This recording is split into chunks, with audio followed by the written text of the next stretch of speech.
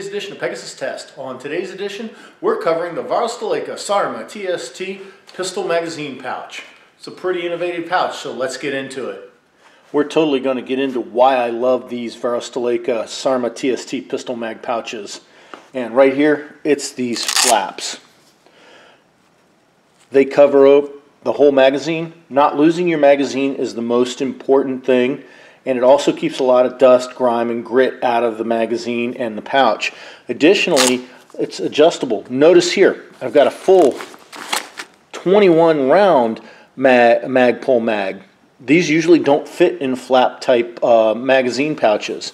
Additionally, over in this one, I've got a Glock mag with a Zev extension on it, taking it from 17 to 21 rounds. Fits in there and nice and covered up.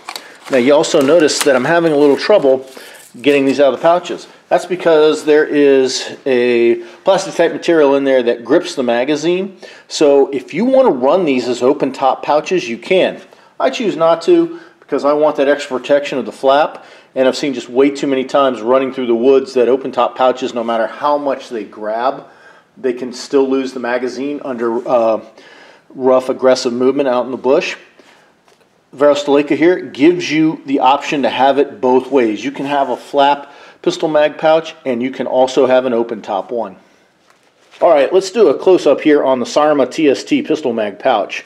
Over here you got the back side of it. It's got a reinforced backing. You got your molly webbing here that you can weave it on through. You got a reinforced tab here at the end, so when you get it weaved through, you just tuck it back in, and it's practically like you glued that thing onto your vest.